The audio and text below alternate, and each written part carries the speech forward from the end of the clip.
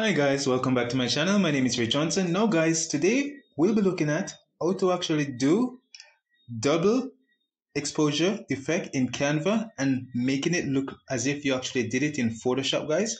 Yes guys, so I'm going to show you some easy tips and tricks that you can actually use to actually get it done. So guys, what you need to do first is actually go to custom size and put in these dimensions and go ahead and click on create new design. Okay, so now that I'm here, what I'll be using is that I'll be using two different photos and I'll be actually blending them to actually let you see how it actually goes. So first I'm gonna search for a photo, a normal size photo, then I'm gonna search for a smaller size photo. Okay, so I'm just gonna crop this photo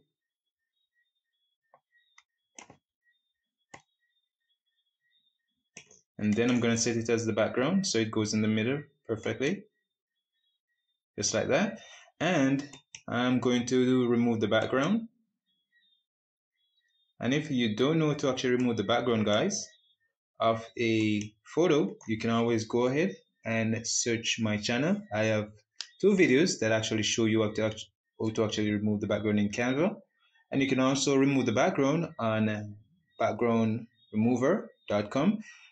Yes, guys. So, and that would be free and backgroundremover.com, but it's only the paid version in Canva that you can actually use to remove the background. So now that I've removed the background, guys, what I'll be doing next is that I'll be going to elements and I'll be searching for gradient.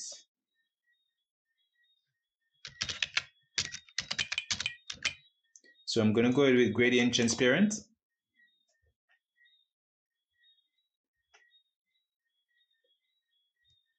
And I'm going to put it on graphics to get the one that I want. Okay, guys, so this is the one that you want to be using first. It's called off-tone white gradient. So you're going to go ahead and click on it to get it over. Now that it's over, you're going to actually rotate it to 90 degrees.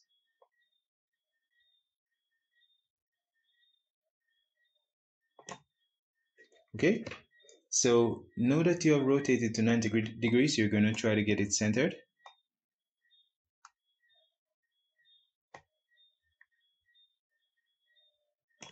Just like that. And then you're going to continue to actually duplicate it. And you're going to try to search for a straight line. You're going to leave it there. You can duplicate it about 5 times. So this would be the third.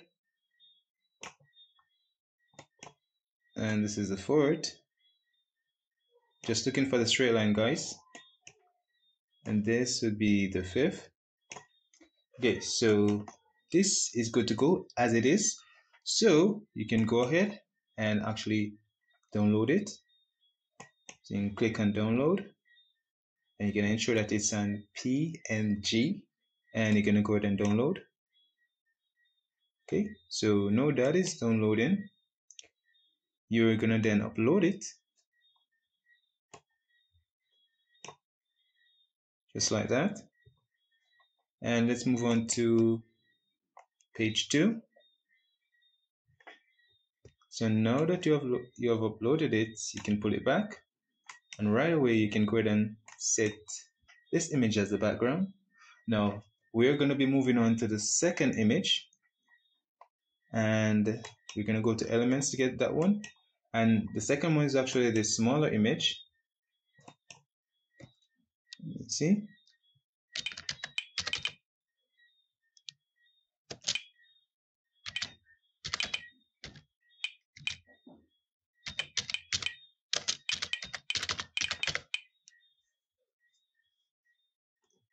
And you can ensure whenever you're doing it, guys, you try to search in photos. It will give you a better actually image that you are able to work with for the double exposure. But here's the image that I actually want, so I'm going to go ahead and click on it.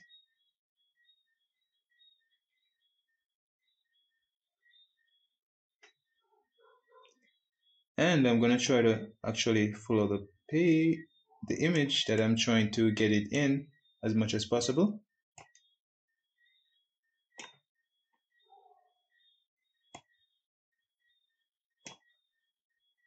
Okay, so this is okay. So this is good enough.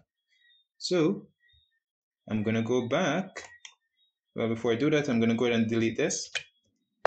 I don't need it right now. So I am gonna go now into elements, and I'm gonna go back to searching for gradient transparent, and I'm gonna go to graphics. Now I'm gonna search for a different size gradient. Okay, guys. So this is the gradient that you will need to do your transparency. So this is the one that I want you to go ahead and use. We're also going to actually rotate it 90 degrees. And we're going to ensure that it's large enough.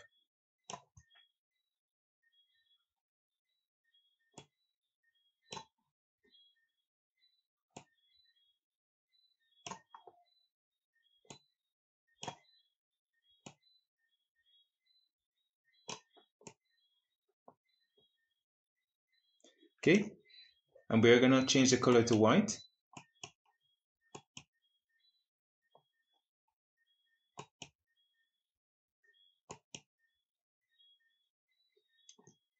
Okay, and now guys, the aim of actually using this gradient is actually to cover the edge of this image.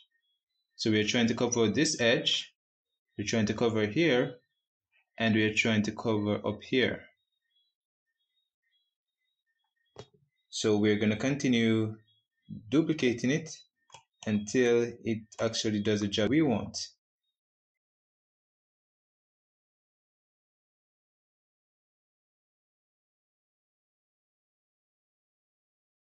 Okay guys, looking at this right now, the edge of this image is really not visible. So once that's the case, we can actually move on to the next one. So let us go ahead and choose one of these to duplicate.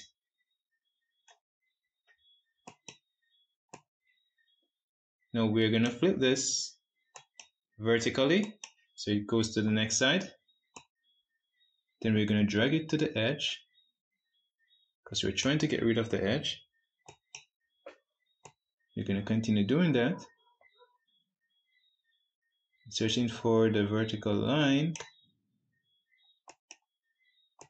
At the same time, mindful of the edge of the image, trying to get it out.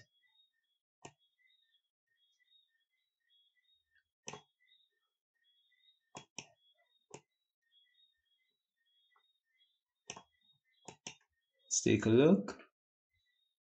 Okay, so that is not apparent anymore. So what we can do is now we can actually move up to the top and try to actually erase that. So I'm going to go to 0 degrees and I'm going to put it at the top. I'm going to leave it just like this. And yeah, I am finished with this one. What I can see though, guys, is that the edge right here is a bit visible. So I'm going to put one more layer there. So I'm going to come down with this, put it right back to 90 degrees. And I'm going to come down with it and leave it right there. And then I'm going to duplicate it.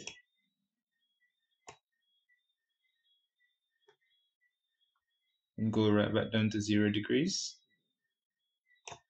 And put it back in the position that I wanted it. And now I can go ahead and download. So I'm going to scroll down and click on download. Ensure that it's on PNG. And ensure that I'm actually only downloading page 2. Click on download.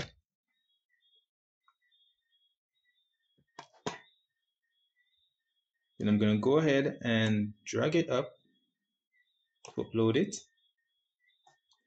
Then I'm going to move on to page 3.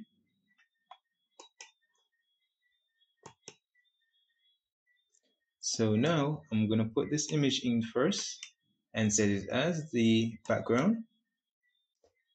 And I'm going to carry over this image, put it right here. There we go. So now I can actually use the transparency tool. I'm going to put it down to about 50. And as you can see, guys, it's actually coming out now. So you're going to go ahead right away and download this. Click on download. Select the page. That'll be page 3.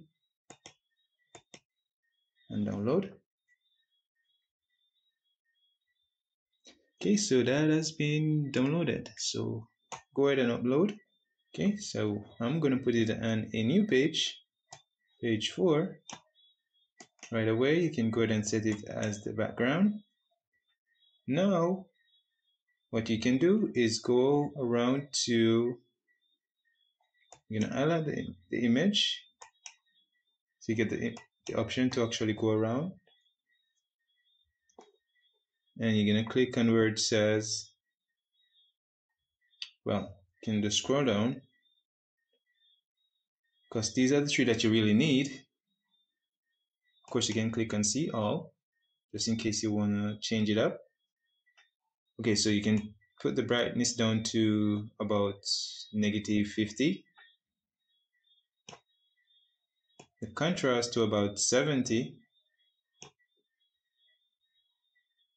And saturation, you can really turn that up. You normally put it to about 100.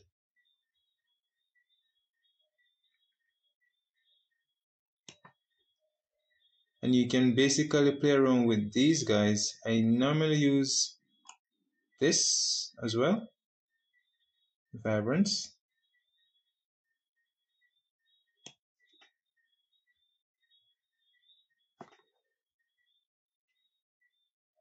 So guys, so you can actually now go to clean this up by clicking on it, going to edit image,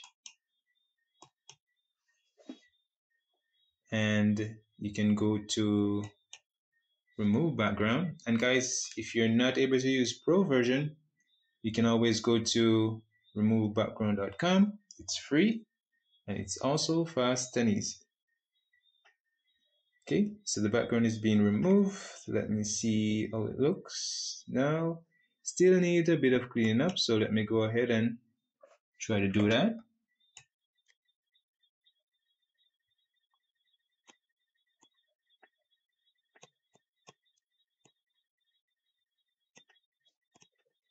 Okay guys, so yes guys, it looks much better and it looks just as professional as if you actually did it in Photoshop, guys. And this will actually look better when you actually put it like this. Yes guys, so basically guys, this is how you actually do the double exposure effect in Canva, and it looks awesome. And guys, you can just do this fast and easy. And as I'm telling you guys, you don't have to do anything perfect, because you have the tools that can help you to clean it up. You can erase anything that is overlapping by using the erase background. And if it doesn't come out perfectly, you can always erase it. If you erase too much, you can restore it. So yes guys, thank you for watching another tutorial. And remember guys, in order to keep me making these contents, you gotta subscribe, you gotta like the videos, you gotta comment, so the video can go to other persons and I get encouraged to actually make more videos like these. So thank you for watching. You take care. Bye bye.